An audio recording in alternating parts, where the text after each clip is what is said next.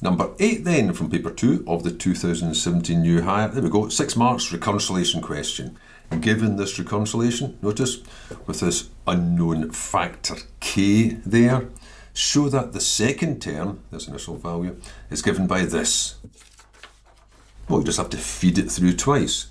Well, knowing u0, I can find u1 by feeding it through this. So it'll be multiplied by k, so it'll give me 5k, and take away 20. u2 will be now feeding this into it, so it'll be k times that. K times 5k minus 20, take away another 20. So that's 5k squared minus 20k minus 20 as required.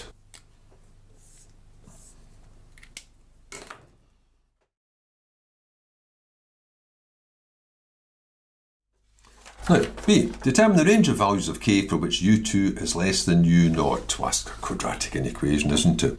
u2 is less than u0 means this is less than 5. So I've got this.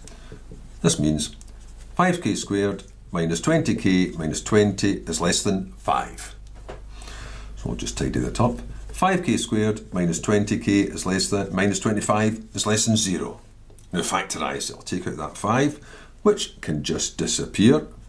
But the SQA seem to like it sitting in there. Waste not, want not.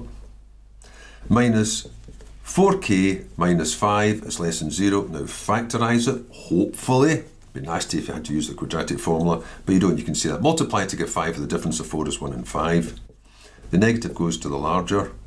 Now don't then try and form two separate inequations, no. I just needed these parts to establish when in fact this quadratic was 0, and it's going to be 0 when k is negative 1, and it's going to be 0 when k is 5, and it's a positive here, so the graph of all the values of this looks like that. So when it says when is this less than 0, it's less than 0 here. I'm not including those numbers because they equal 0, and I want the values of k, and that was k along the way. I want the values of k that sit between them.